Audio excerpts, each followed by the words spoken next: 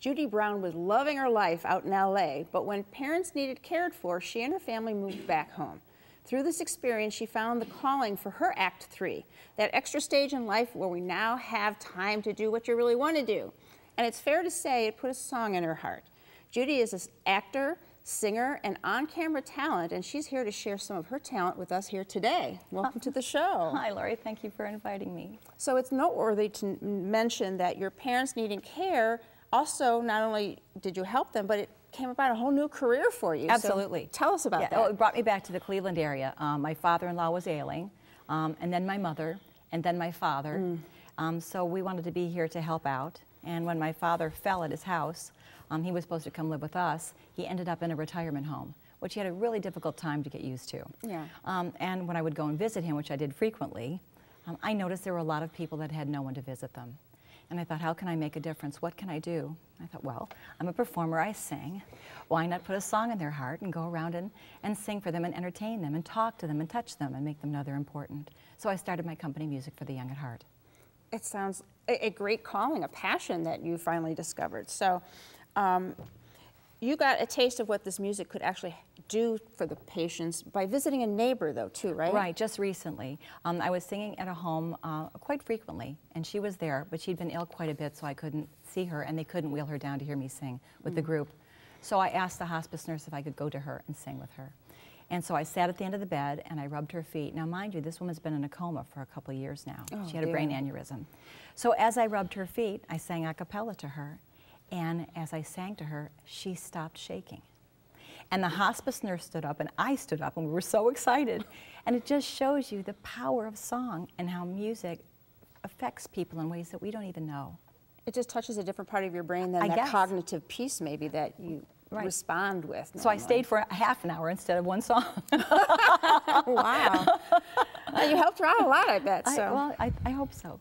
And you've also seen another variety of reactions when you're singing with these older folks, correct? Exactly. I not only sing in retirement homes, but I sing for senior groups. And of course, the senior groups, they get up and they dance and they applaud and they sing, which is a totally different situation when I go to the homes. Many of the people in the homes have Alzheimer's or dementia and don't speak and oftentimes look like they're not paying attention. And as you sing to them, you start seeing them recall or memories come out. They actually do the words, they lip sync to me when I'm singing. And these are people that don't even talk and sometimes don't know their families' names or their own names. So somehow it touches those people in a way that we don't really even know. Wow, that's great. What kind of music do you usually perform when you go out to these groups? Well, this is fun. I do a little of everything.